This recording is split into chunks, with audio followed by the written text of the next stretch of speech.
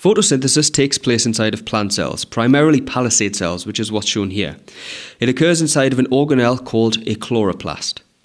Carbon dioxide and water enter the cell, and then through photosynthesis, glucose and oxygen are generated.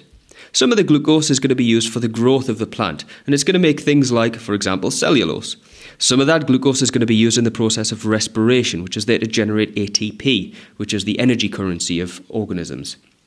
Some of that oxygen is going to go and be released to the atmosphere, and some of the oxygen is going to be used for respiration, but it doesn't use all of the oxygen that it produces, and so there is still a release of oxygen to the atmosphere, which is why we have an oxygen-rich atmosphere on planet Earth for animals to breathe. Now, this process of respiration is there to release energy, and so you might kind of get the impression that plants create energy. This is not true. They require sunlight for this process. Sunlight is the energy source that's used, and it basically just converts it from light energy into chemical energy. The word equation is pretty simple. Just plug in those chemicals that we've already mentioned. Carbon dioxide and water goes to glucose plus oxygen. Sometimes we might add on some of the extra details like sunlight is used and also chlorophyll. Chlorophyll is just a pigment that's responsible for the absorption of the light, and it's present inside of chloroplasts. Chemical equation, that's almost as simple as the word equation. The only thing is that you've got to know the chemical symbols for all of those things. And here it is right here. Go ahead, add on those extra details like sunlight and chlorophyll.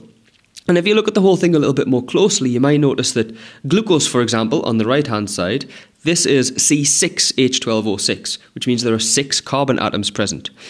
Go over to the left-hand side, and we've got carbon dioxide, which only has 1 carbon atom.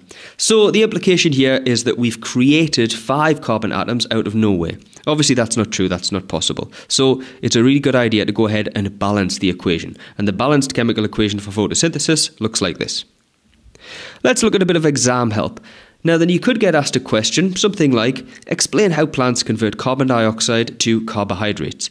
This is a 5-mark question. It's obviously quite in-depth, and it might be a little bit tricky to try and think, how do I convert what I know about photosynthesis into some sort of a wordy answer? Well, let's look at what you might say. First of all, plants use energy from sunlight. Whenever you're describing photosynthesis, there's a good chance you're going to get a mark for discussing sunlight. Next, say how that sunlight is captured, and it's by chlorophyll. Now then, the question does not mention that photosynthesis is occurring, so there's probably a mark available for proving that you know this is about photosynthesis. And then you might get a mark for mentioning the carbohydrate that's initially produced, which in this case is glucose.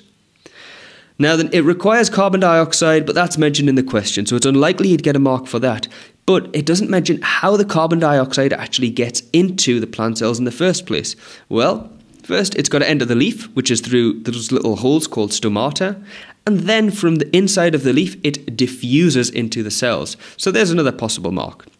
And last, whenever you're talking about photosynthesis, throw in the chemical equation or the word equation. There's a good chance you're going to get awarded a mark for that. So out of all of that, there's 7 possible points you could say. You're certainly likely to get your 5 full marks for that.